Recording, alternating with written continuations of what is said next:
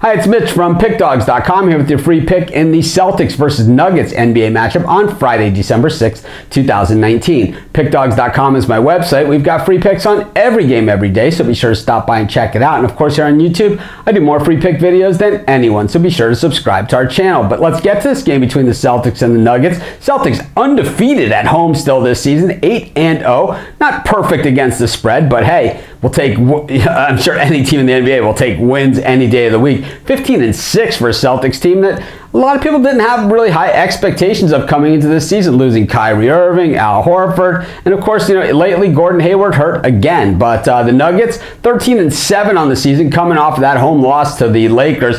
Pretty rough night they had there, and game that some people, had some pretty high expectations of that one. But the Nuggets 13-7 on the season, 7-3 in their last 10 games, but 5-2 on the road. They got a back-to-back that they're coming off of for this game. They're playing at the Knicks on Thursday night. So, that loss to the Lakers, and now playing the Knicks, a soft team, and now they go to Boston again for war. Meanwhile, the Celtics playing extremely good basketball, averaging 111 points and allowing 104. The Nuggets averaging 106 points, allowing 102.